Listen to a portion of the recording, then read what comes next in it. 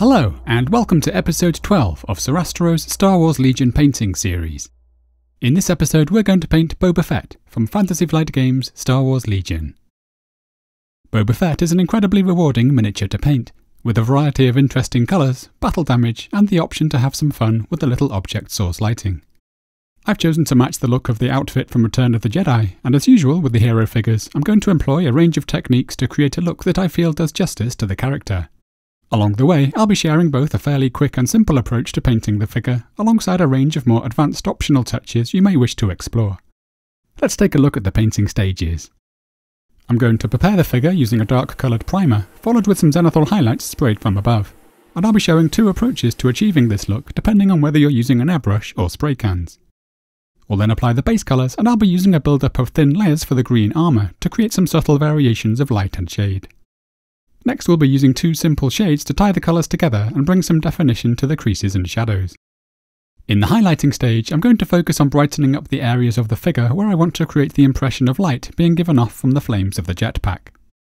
For the finishing touches, I'll be adding plenty of battle damage before painting the flames and adding some object source lighting to the surrounding areas. I'll also be adding some additional optional reflections and colour modulation for the helmet, and I've chosen to have some fun creating a simple scorched earth effect for the base. Let's begin.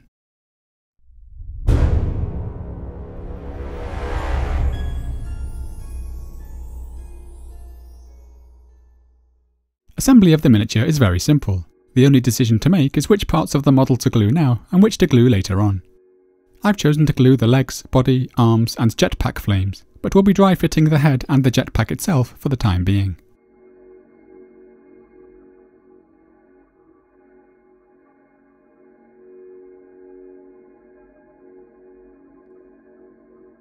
I'm also shaving the end of a skewer to create a temporary handle to mount the figure whilst painting. I'm now going to prime two copies of the model to show how we can achieve some effective zenithal highlights both with and without an airbrush. Using my standard airbrush approach as detailed in previous episodes, I'm first priming the figure in black.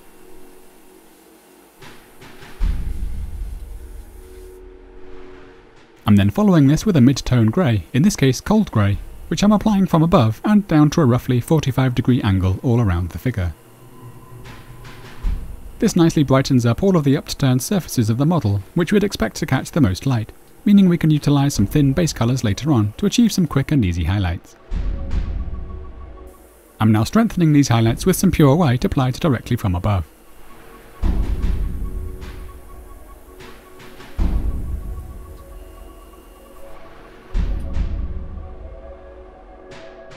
When using a spray can, it's important to be aware that the paint comes out a lot thicker and faster than with an airbrush, and spraying three separate tones onto the model runs the risk of losing detail. Priming in black followed with a spray of white from above is one option, but can lead to quite a grainy and abrupt transition from the black to the white. I'm going to suggest priming with a mid-tone grey instead, such as Mechanica's Standard Grey, which we can shade down with a black wash in a moment. You can see I'm sweeping the spray across the figure to achieve my coverage without overspraying the miniature.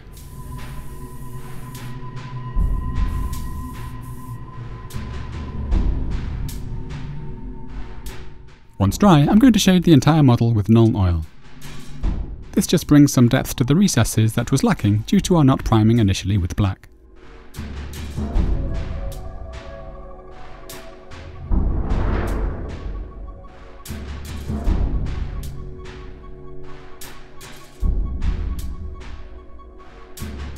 Finally, I'm going to provide the zenithal highlights from above using Tamiya's fine white surface primer. I'm once again sweeping the can across the miniature, and this can be applied in a couple of passes to build up the brightness to a strong pure white.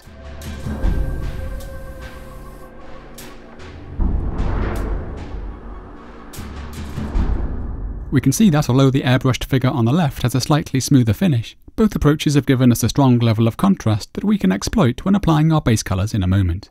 If you'd rather prime in a single colour however, I'd recommend priming with a light grey or white. Let's now begin adding some colour.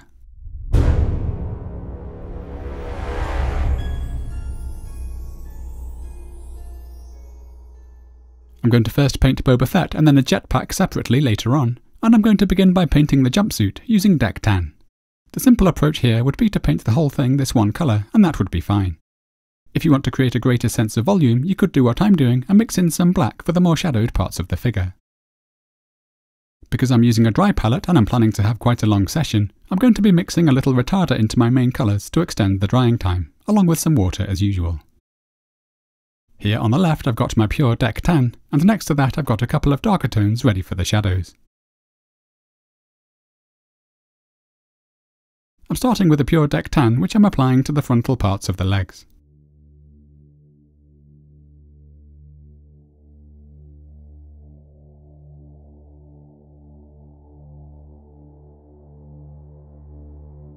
I'm then going a little darker for the lower, more shadowed portions of the leg.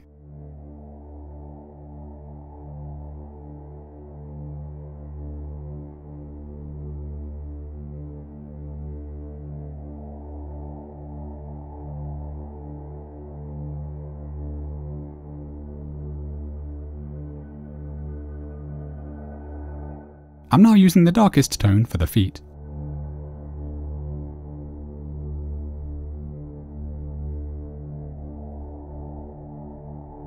The ankle straps on the outfit are actually a fair bit lighter, however, so I'm painting them with the pure deck tan.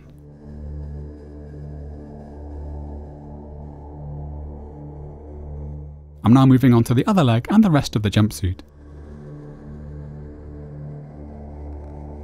I'm using pure deck tan for most of the upper body, with a little of the darker tone for areas like beneath the arms.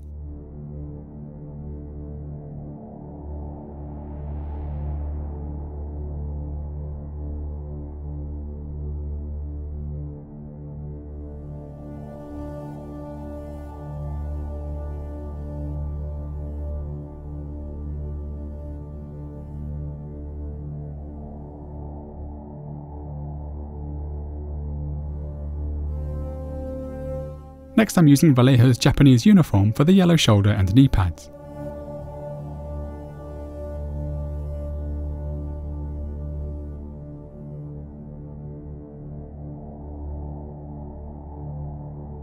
This may need a couple of layers.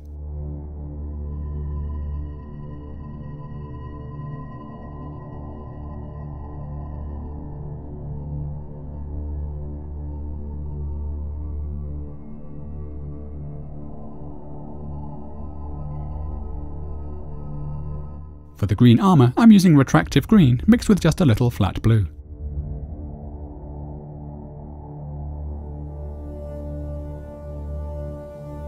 For this shadowed piece of armour, I'm using a fairly standard base coat consistency. For the chest plate and helmet, however, I'm thinning the paint down to the consistency of a heavy glaze, which I'm going to apply in a few thin layers. It's important to unload some of the paint before doing this to avoid flooding the miniature, and here on the chest I'm pulling the pigments down and to the edges to begin creating some subtle gradations of tone.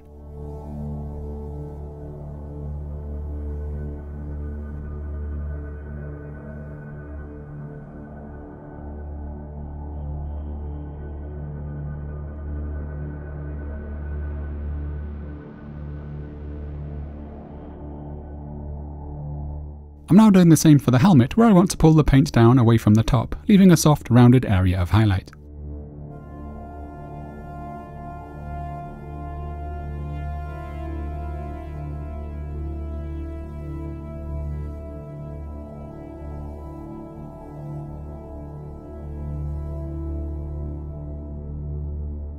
And here I'm painting the lower part of the helmet.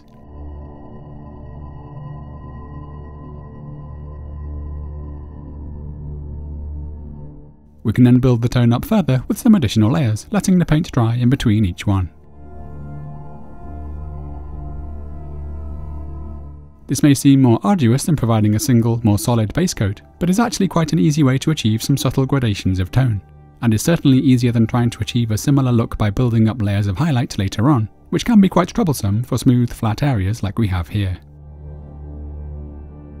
There are a couple of other pieces of the green armour we can see underneath the neck, and also around the back.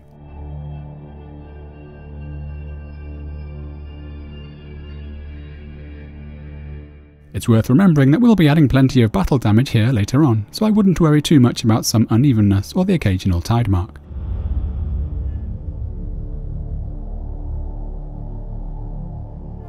It's an odd detail that would be fine to ignore, but the green at the lower back of the helmet is actually a more vibrant tone, so I'm mixing in some deep green to achieve a similar look.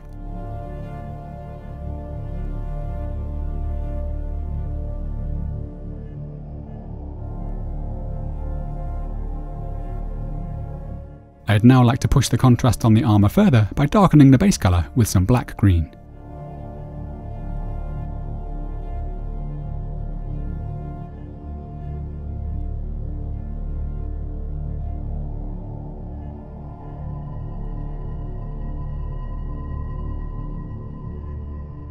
You'll sometimes see me feathering the edges of the transitions with a damp brush.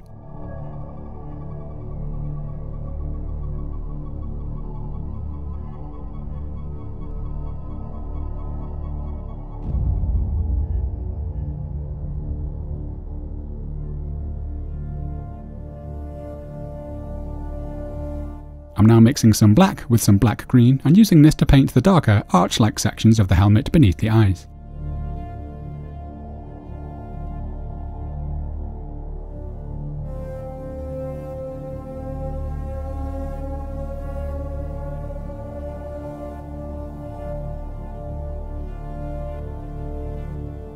I'm also using this to give the depth on the armour one last push.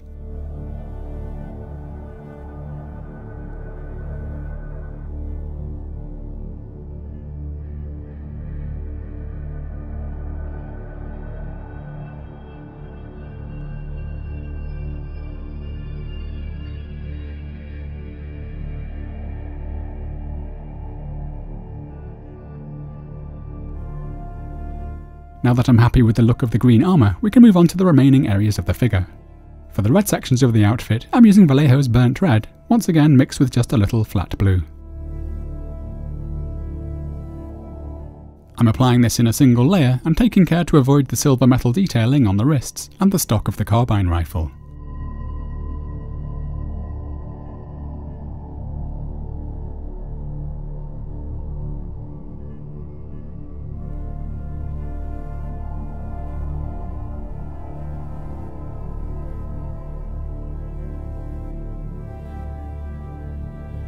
Before painting the red parts of the helmet, I'm first going to paint the visor with some pure black.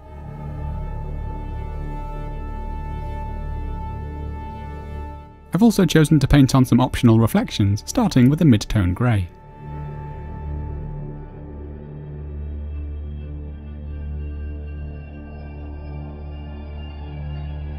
I'm now adding some additional white,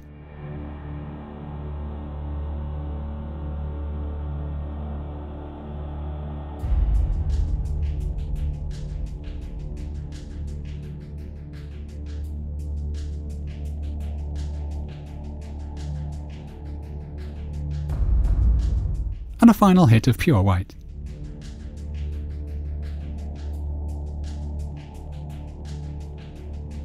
I'm now continuing with the red.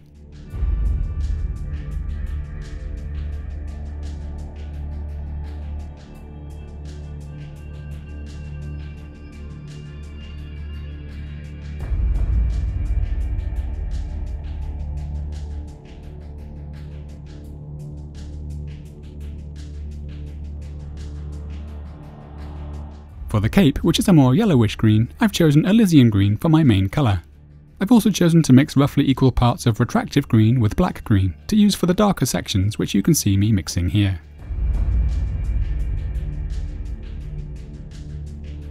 I'm now painting the entire underside with a darker tone.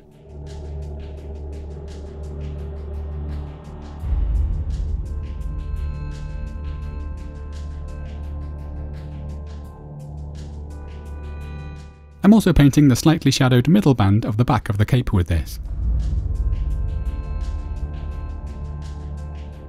Whilst that's still wet, I'm now using the Elysian Green to paint the lower portion of the cape, which I want to appear brightened by the flames of the jetpack, and the top upturned part of the cape, which would catch more natural light from above.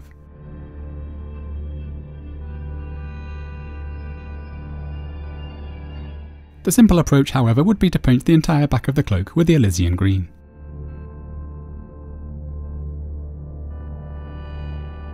Once dry, I'm going over one or two areas with the Elysian Green.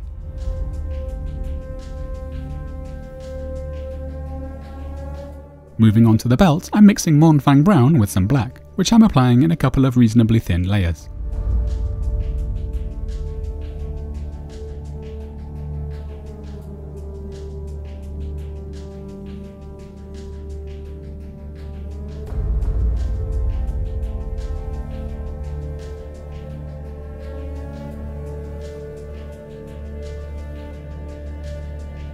I'm now mixing some black and dark sea blue, and using this firstly to paint one of the braids of Wookiee fur we can see hanging over the right shoulder.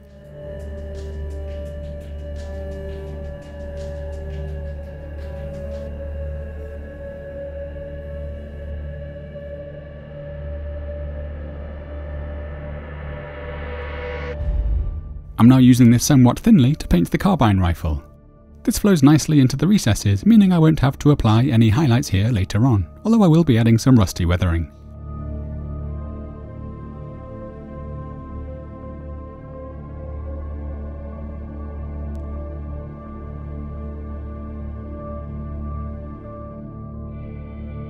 For the remaining braid, I'm using Ushabti Bone mixed with a little black.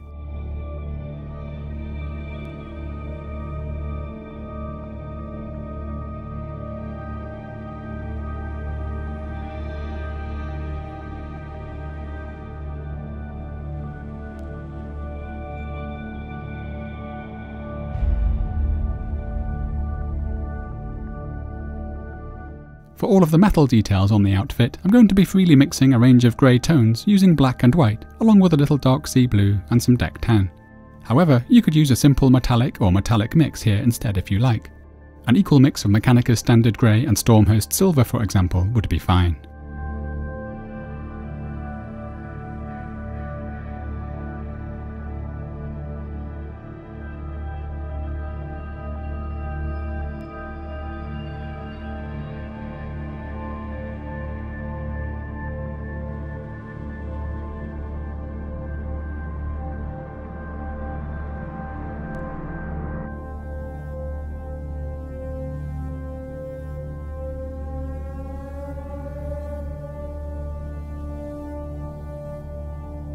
You can see I'm using mostly mid to light shades of grey, except for the eyepiece, which appears to be quite dark.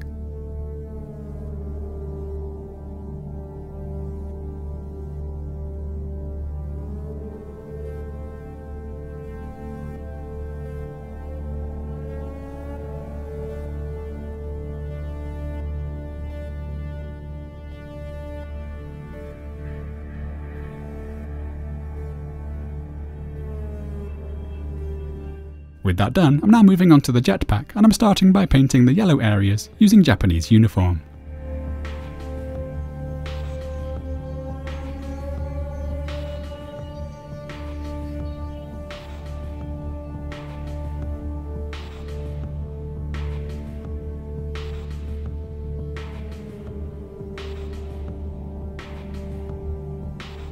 And I'm returning to my burnt red mixed with a touch of flat blue for the areas of red.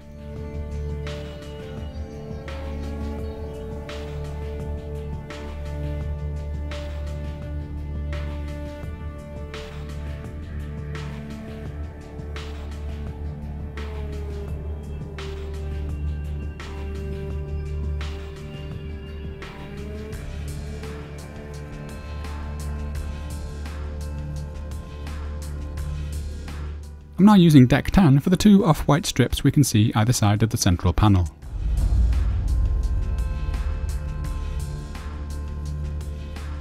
As usual, I like to touch up mistakes as I go along. I'm now mixing a range of greys using black, white and deck tan to paint the metalwork, but once again, a simple mix of something like Mechanicus Standard Grey and Stormhost Silver would also be fine.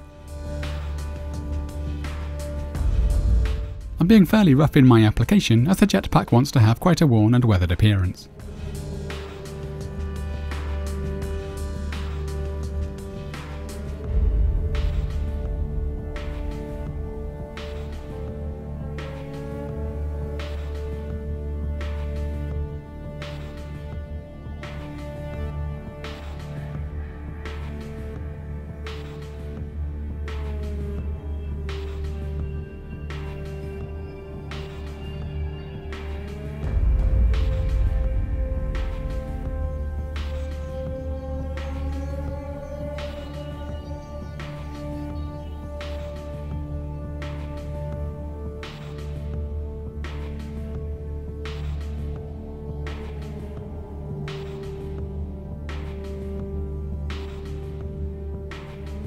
Here I'm using some white mixed with deck tan to add some of my brightest highlights.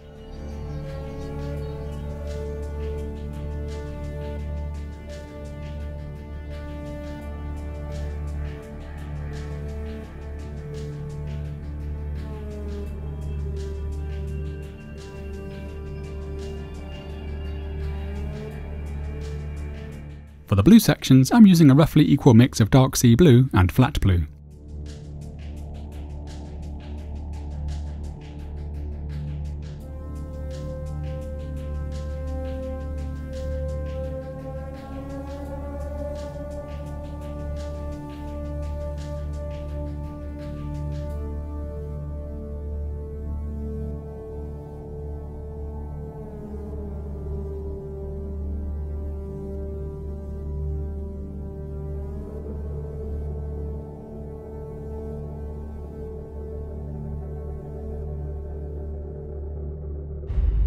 With the base colours complete, we're ready to add some shade.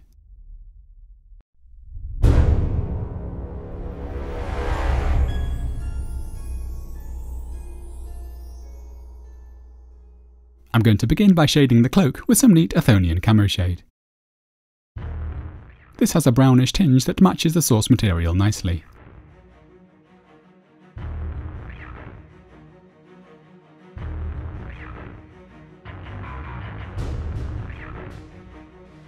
The only other shade I'm going to use is a 2-to-1 mix of Nuln Oil and Agrax Earthshade, thinned with an equal amount of Lahmian medium.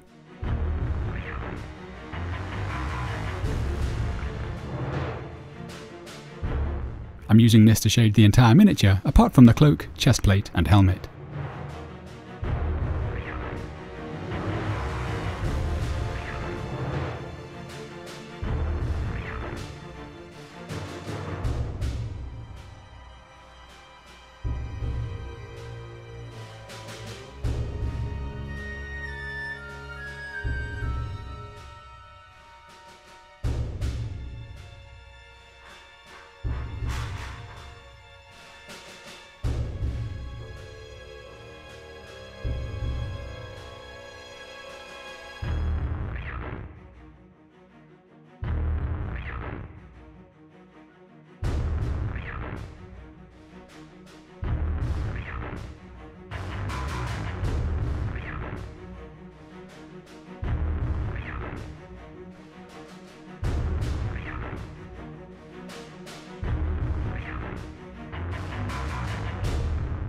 With that done, we're ready to add some highlights.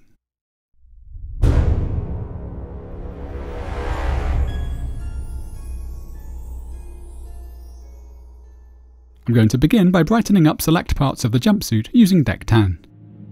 I'm focusing here on the upturned parts of the left leg as well as the pouches. I'm lightening this area of the torso to help boost the contrast between the jumpsuit and the chest plate.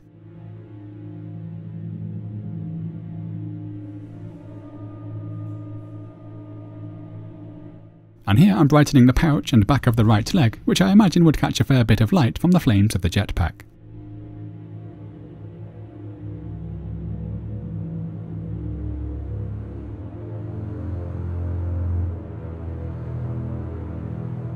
I'm now adding a little white to give a final boost to some of the edges.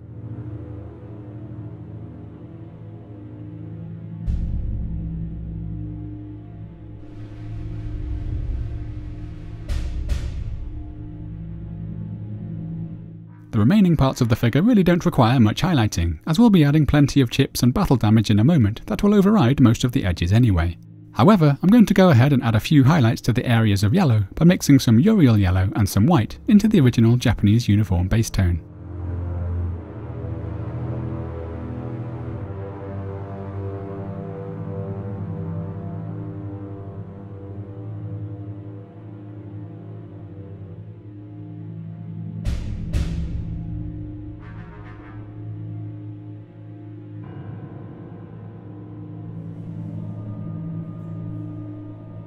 I'm going a little lighter still for the front edge of the knee pads.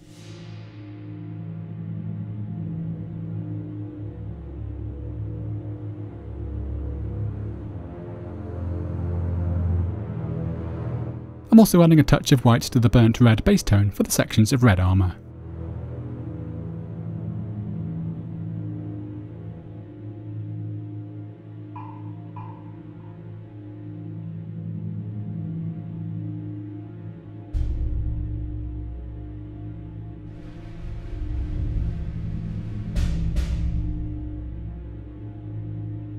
I've decided to boost the saturation of the red on the helmet by also mixing in a little Evil Sunz Scarlet. I'm not going crazy here, but just wanted to subtly turn the helmet into more of a focal point.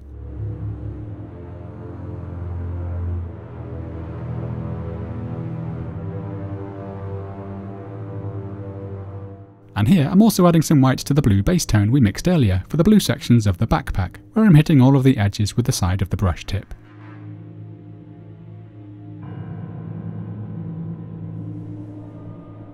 I'm now picking out a few highlights on the braiding by adding some white to my Ushabti Bone.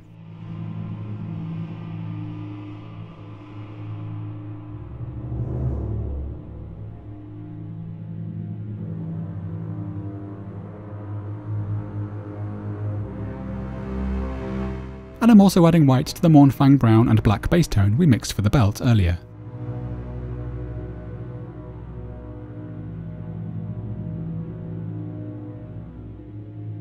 Next I'm going to pave the way for some object source lighting on the back of the cape by firstly highlighting the lower portion with the original Elysian Green.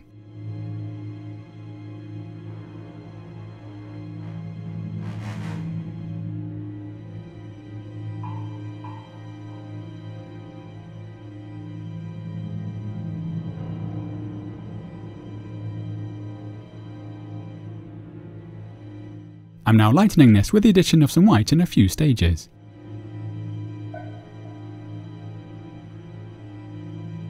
This not only lightens the area but also desaturates it, making it easier to tint with some more fiery tones in a moment.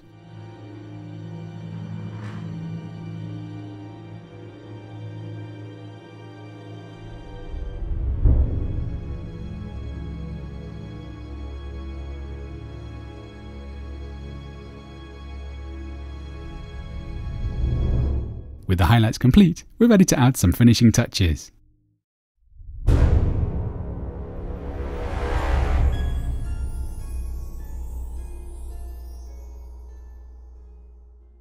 Before adding the weathering, I'm going to paint the row of short stripes on the side of Boba Fett's helmet with a mix of burnt red and Yriel Yellow.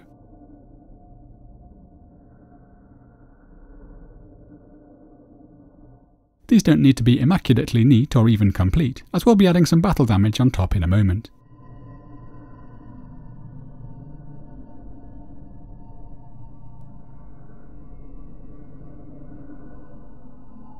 I'm now going to begin building up the battle damage on Boba Fett's armour.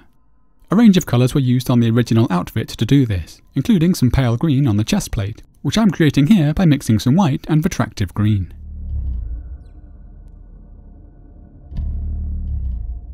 There are also some scratches that appear in yellow, so here I'm using some Japanese uniform mixed with a touch of white.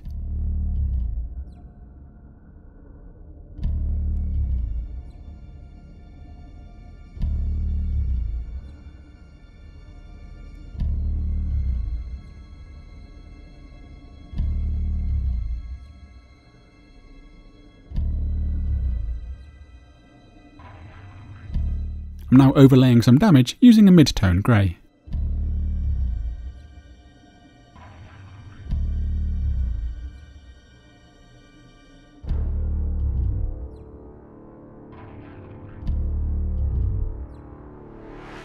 We naturally want to focus a lot of this damage onto the edges of the form, which also serves the function of an edge highlight. And I'm now moving on to the helmet and other areas of the model.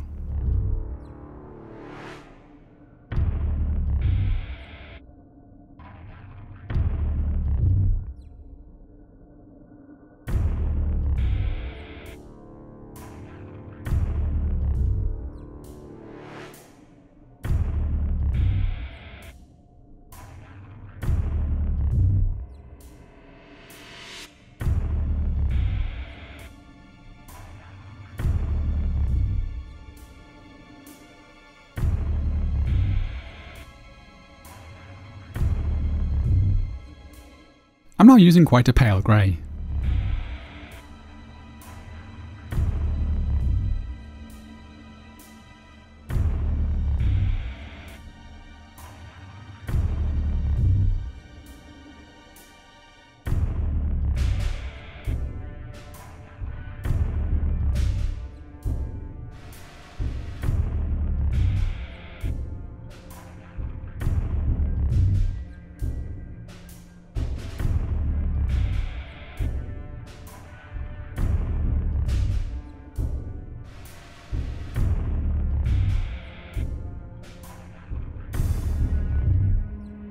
Finally, I'm mixing some Stormhost Silver with some white.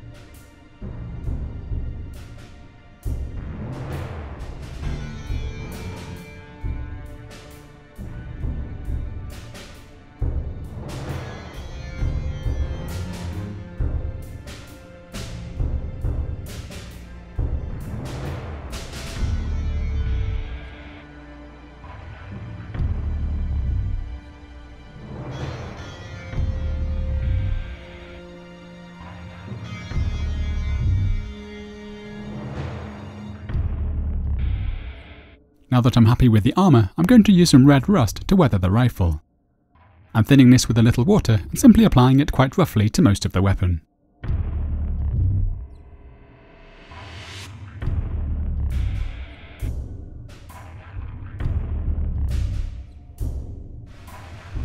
I'm now adding a second application to increase the intensity.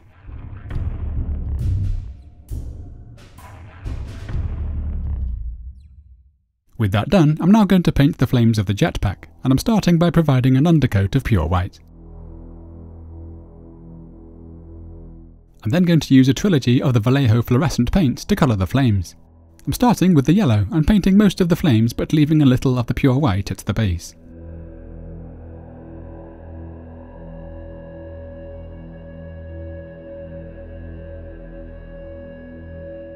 I'm now mixing the orange and magenta and applying this to the lower part of each flame.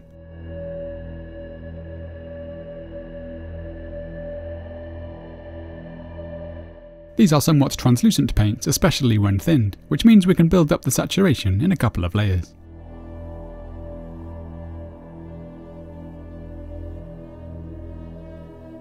Finally, I'm using some of the pure magenta for the flame tips.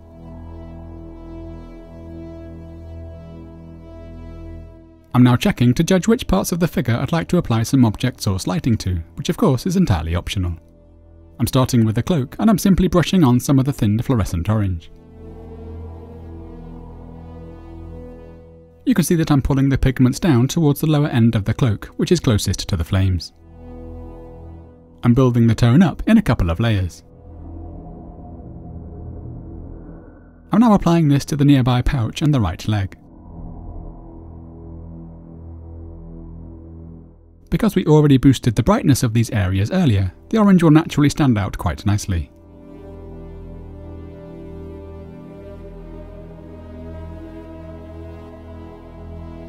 I'm now checking to see how things look, and I've decided to create some even sharper highlights on the lower cloak by mixing some white with the fluorescent orange.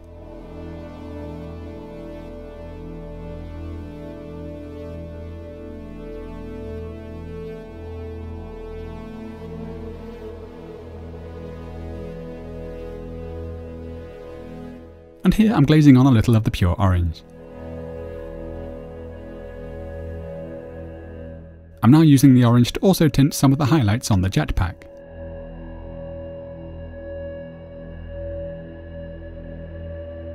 And I'm also taking the orange a little further round the side of the right leg. Next I've chosen to create a prominent orange highlight on the right side of the helmet, so we'll begin by mixing white into some Retractive Green to create a soft white highlight initially, which I'll then glaze the orange onto in a moment.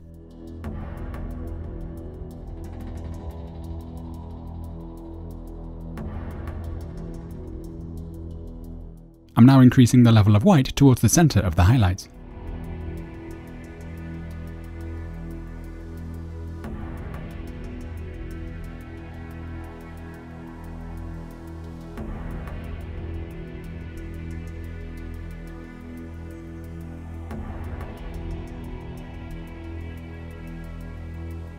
I'm also creating a more diffuse secondary highlight towards the rear left of the helmet.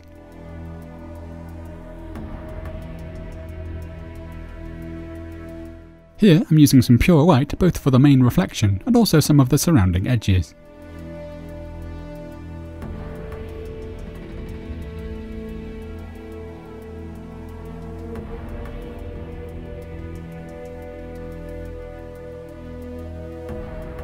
And I'm now applying a couple of thin layers of the fluorescent orange. Needless to say, this is a completely optional touch, but one that I feel adds a nice bit of drama and also helps to make the face more of a focal point.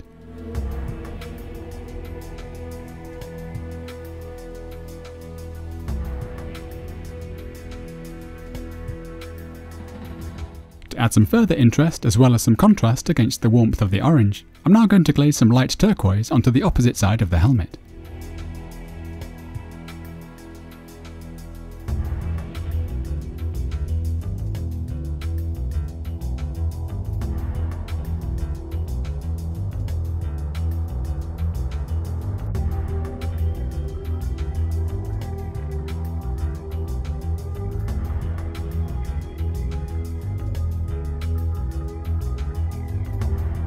I'm also glazing this down the right side of the chest armour.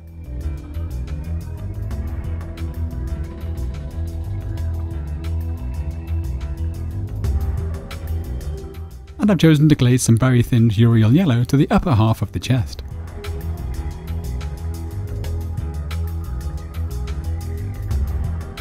These additional colours are just to add a little extra nuance and variety.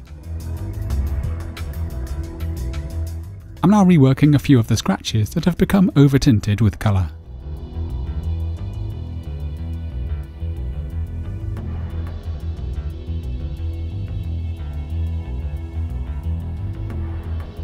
To sharpen the contrast of the face area, I'm now mixing some black with some black green, and using this to more strongly define the upper join between the red and green sections of the helmet.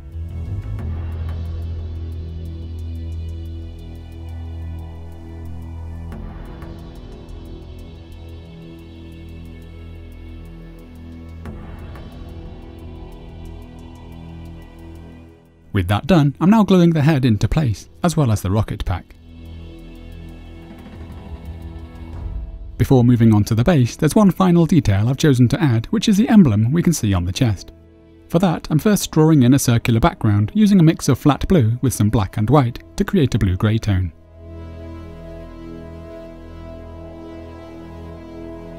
I usually find when drawing shapes like this that it's best to start small, then gradually increase the size. I'm now using a pale grey to approximate the symbol on top. Given the scale we're working at, this just means applying a thin diagonal stroke across the centre, and a couple of smaller touches either side.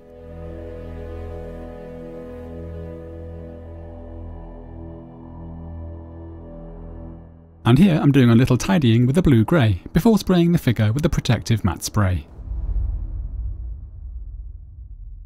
I'm now dry fitting the flight stand to the figure before gluing it to the base, aiming to keep Boba Fett himself in the centre.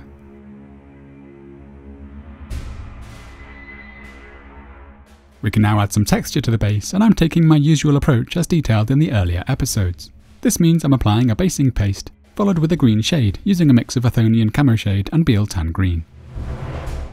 I'm now applying some grit and turf, and in particular I'm going to lay down a patch of Army Painter's black Battleground to the rear of the base, where I want to create the impression of some scorched earth.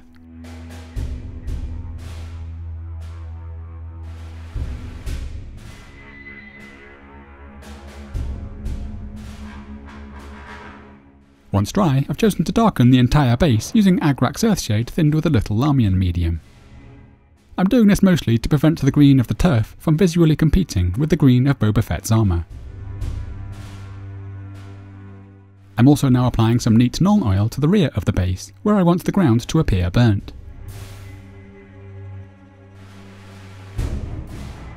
Once that's dry, we can then dab on some pure white to begin creating the impression of some glowing rocks and embers on the ground.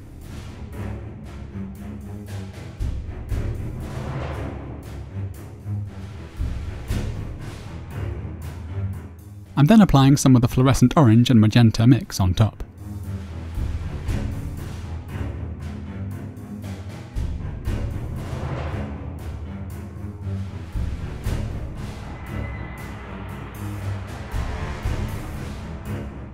I'm now going to add some foliage, including some fine leaf foliage by Woodland Scenics, which I'd like to appear slightly barren and jarred. I like to fix this in place by firstly drilling a hole and then gluing it in with some superglue.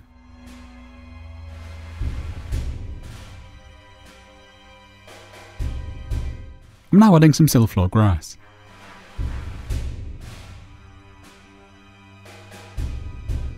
And I've chosen to burn the ends off some of the foliage.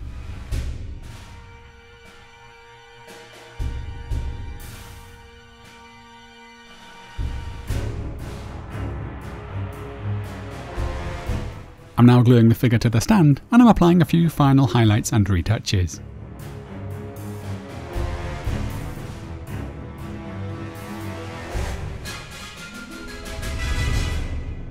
And this completes Boba Fett. Thank you for watching. I hope you have enjoyed the video. Feel free to subscribe to the channel and hit the notification icon to ensure you don't miss future episodes. Please note you'll find a full list of paints and brushes used in the video description below, where you can also find links to where I can be reached on Facebook, Instagram, Twitter and Spotify. Join me again soon as we continue painting miniatures from Star Wars Legion. Happy painting!